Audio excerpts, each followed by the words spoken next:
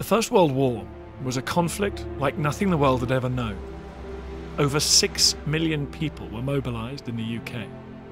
Of those, more than 700,000 would be killed, and 250,000 of them would have no known grave.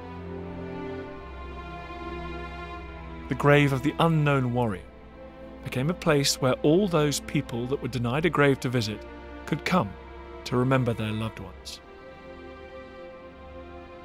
November 2020 marks 100 years since the unknown warrior was laid to rest here in Westminster Abbey.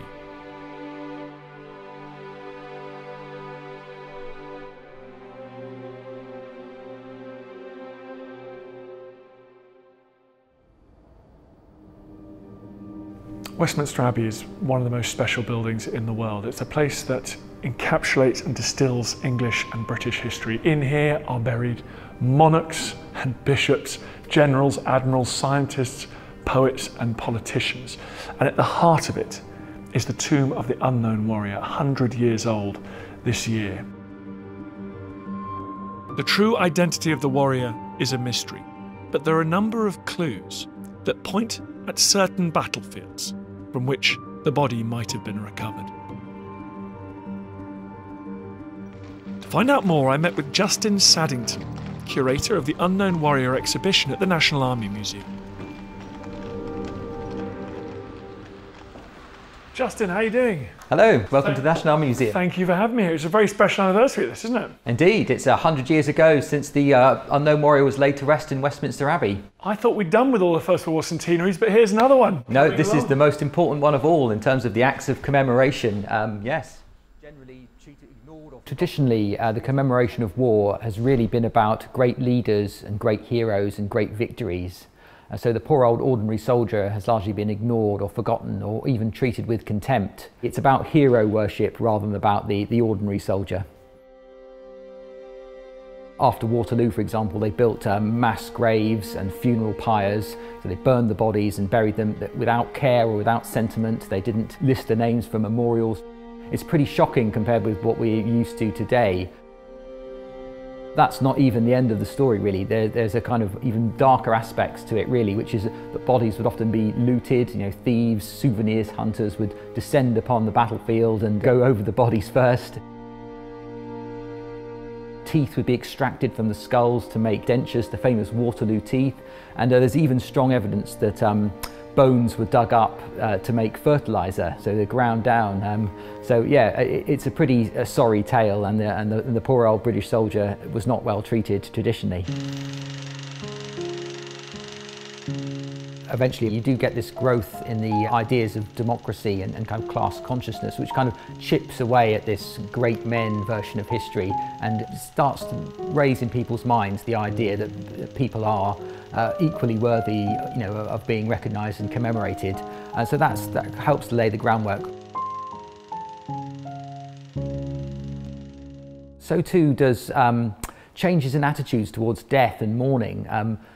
Life expectancy grows throughout this period. Infant mortality in particular drops. So people with children expect them to live, and they invest more in them emotionally than they would have done a century ago. And so therefore it's more of a shock and more of a trauma when they do die in this kind of horrible, unnatural way, which is war. So you do get these kind of broader long-term changes throughout the 19th century, but it's really the special circumstances of the First World War which really changed how it's commemorated. Industrialisation had changed war. Gone were the days of mass cavalry and infantry attacks.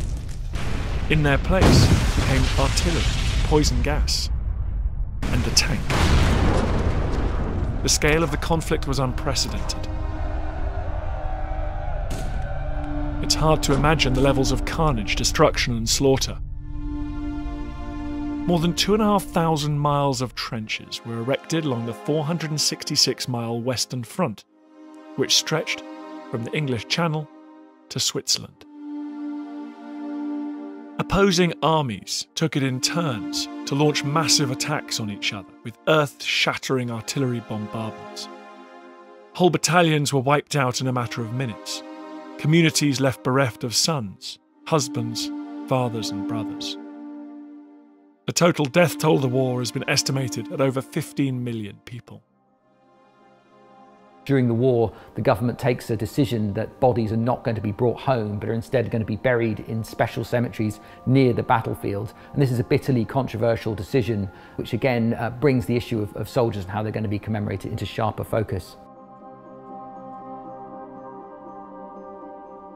One of the great problems of the First World War, which can be illustrated by this map behind you, is that bodies were scattered all over the battlefield, not only in graves, but also many of them unburied.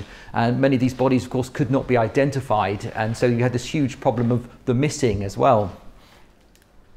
These blue figures are the number of known graves in each grid location, so they don't even provide a full insight into the number of bodies that are on the battlefield, because of course many were missing and never recovered, but they do give a powerful insight into the scale of the task that confronted the men who had to clear the battlefields.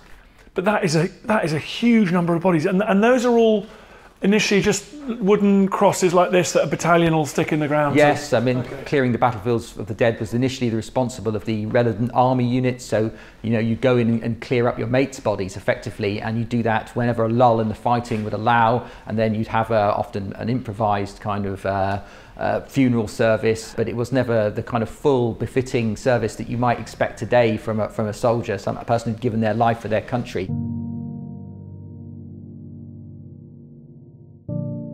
Retrieving bodies for burial was an absolute nightmare. It was extremely difficult and could really only be done by when lulls in the fighting allowed it. So in quiet times, and you'd send out a party of men to retrieve as many bodies as you could. But it was a haphazard and piecemeal process, and of course thousands upon thousands of people would have been simply had to be left on the Western Front because it wasn't practical to get them. Others had just been completely blown to pieces or drowned lost in the kind of quagmire that the Western Front had become because of the heavy shelling, and so they simply couldn't be retrieved.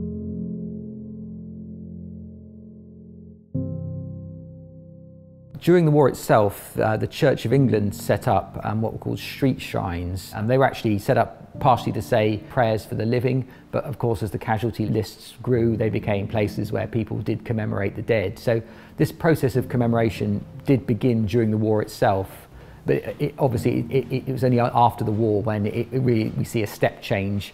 The main reason for that is that there has to be a stiff upper lip maintained throughout the war. You know, people have got to keep it together. You know, the huge outpouring of grief can wait. And the battle was won. Armistice Day, 1918. On November 11th, 1918, the guns fell silent. 4 years of war had finally come to an end. Huge celebrations were seen up and down the country and across the Atlantic in North America.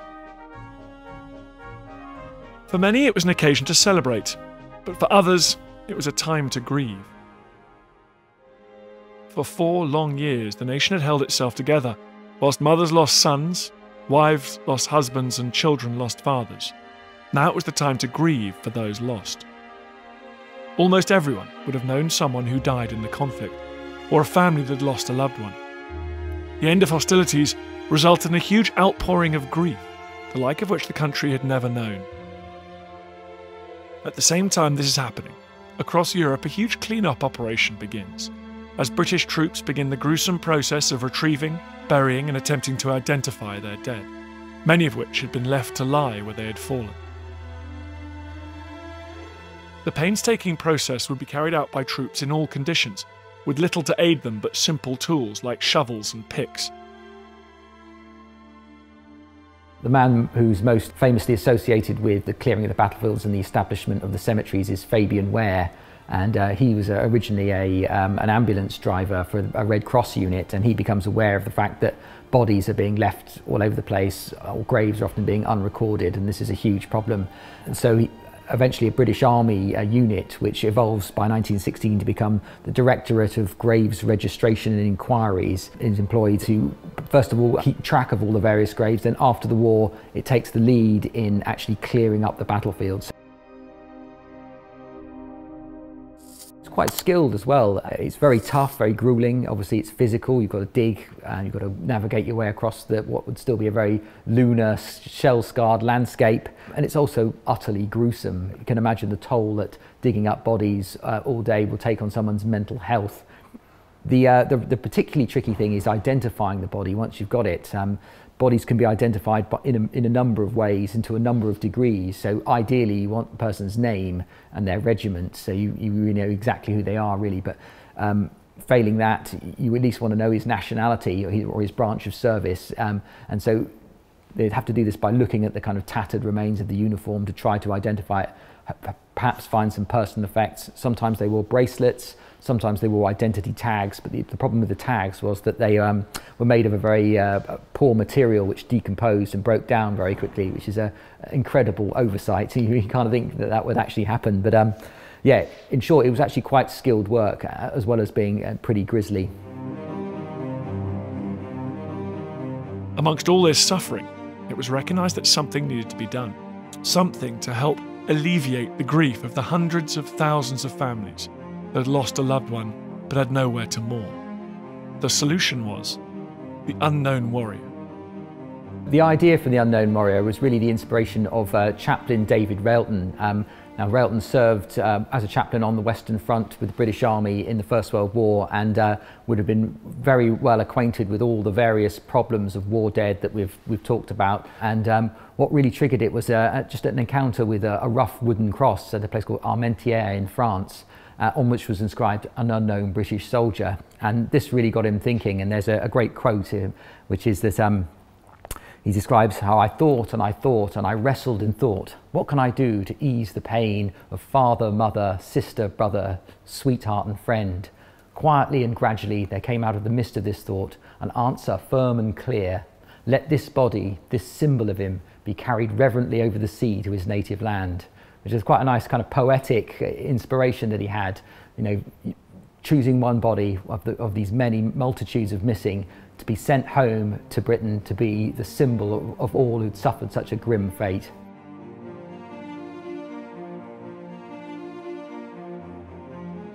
What's interesting is that because Railton didn't take any action, he sat on the idea. It might never have happened had Railton not in August 1920 finally, belatedly decided to take action.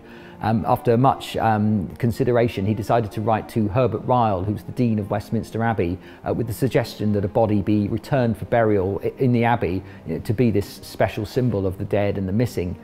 Ryle was totally inspired by the idea and really ran with it. He approached the King, King George V initially, but surprisingly the King was a bit sceptical about it. He said it was a bit belated, this was 2 years after the war, that it might reopen old wounds that were just beginning to heal, and so he got a little bit rebuffed there, but not to be deterred, Ryle also went to David Lloyd George, the Prime Minister, who was much more enthusiastic and succeeded in changing the King's mind.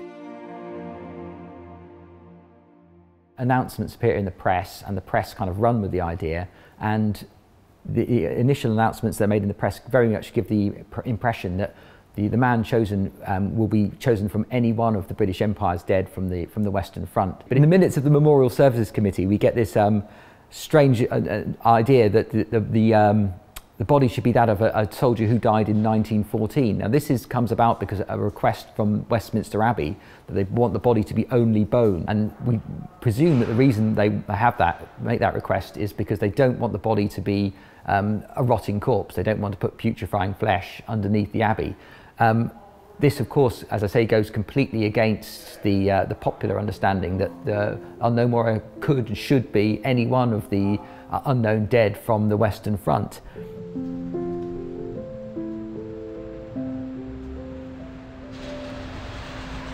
How do they choose the unknown warrior? Well, the selection process is perhaps the most exciting, interesting and mythical part of the whole story, really. It was obviously done in great secrecy. Anonymity was fundamental to the concept. So if any ideas or any kind of suggestion about where the body had come from or who the body might have been had been leaked to the press, it would have spoilt the whole thing. The aura of mystery would have been shattered, really. So great secrecy was employed throughout, and no official statement about how it was actually done was ever issued. And this, of course, has led to great speculation, but also a multiplicity of stories, because eventually the story was revealed from different perspectives of the men involved. The two most important accounts are by General Wyatt, who was the commander in France at the time, and he wrote an account initially in November 1939 to the Daily Telegraph.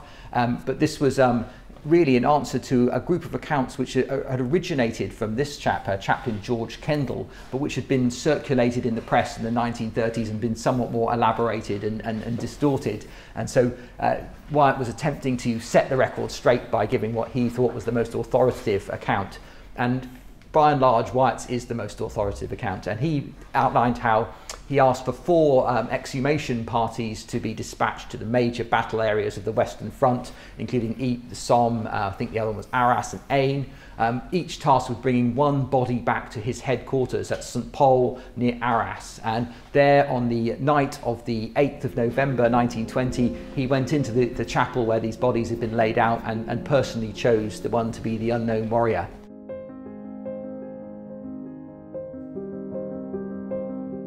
So in the afternoon of the 9th, the unknown warrior was taken by motor ambulance to an ancient chateau at Boulogne. There he was placed into a very special coffin, a coffin that had been made of English oak from a tree that had grown in the grounds of Hampton Court Palace, and was mounted with a crusader sword from the king's private collection. So a magnificent coffin, really.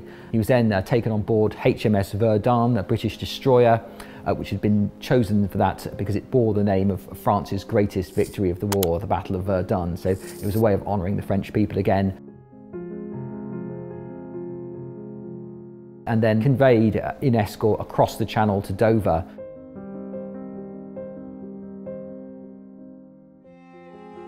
He was taken to Victoria Station, and he got there on about 8:32, I believe, on the evening of the 10th of November, where he was guarded overnight by the Grenadier Guards.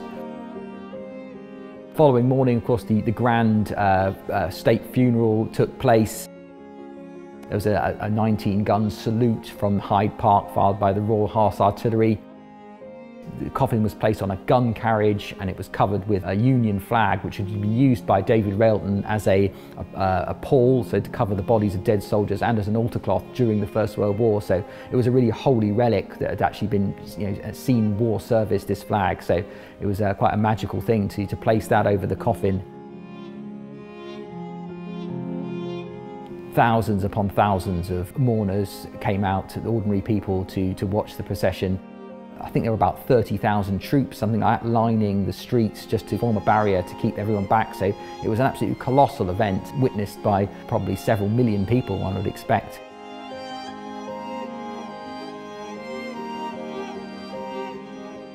The procession wound its way past Buckingham Palace, down the Mall to Trafalgar Square, then down to Whitehall, where it halted for the unveiling ceremony of the newly rebuilt stone cenotaph. So the cenotaph had originally been a wooden structure, a temporary structure. The calls had been gone out for it to be rebuilt in stone and become really the permanent national war memorial for Britain.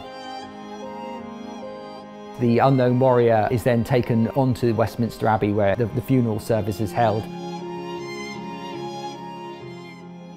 The congregation of the Abbey is comprised of nearly 1,000 bereaved mothers and widows of servicemen who've died in the war. So as you can imagine, there wouldn't be a dry eye in the house. It would be, again, just an electrically charged with this very solemn and poignant emotion.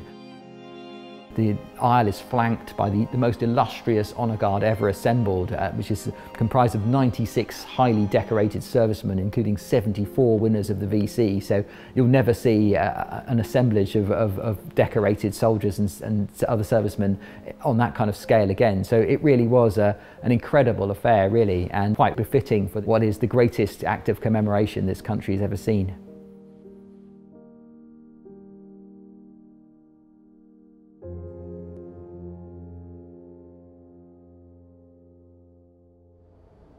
People travelled from all over the country to pay their respects to the unknown warrior, in what must have been a poignant and symbolic moment for many of those people whose lost loved ones could never be identified.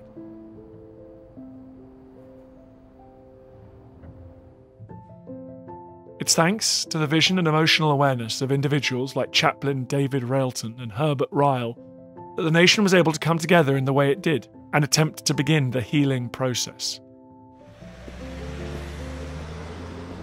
100 years later, the grave of the unknown warrior, partnered with the cenotaph, remains a symbolic monument to our war dead. It's a constant reminder of the untold suffering and loss of a nation.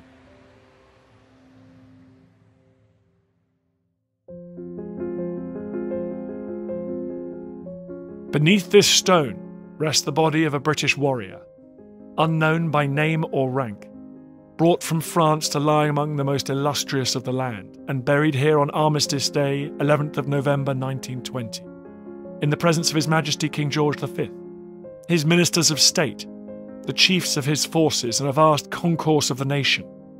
Thus are commemorated the many multitudes who, during the Great War of 1914 to 1918, gave the most that man can give, life itself, for God, for king and country, for loved ones, home and empire, for the sacred cause of justice and the freedom of the world.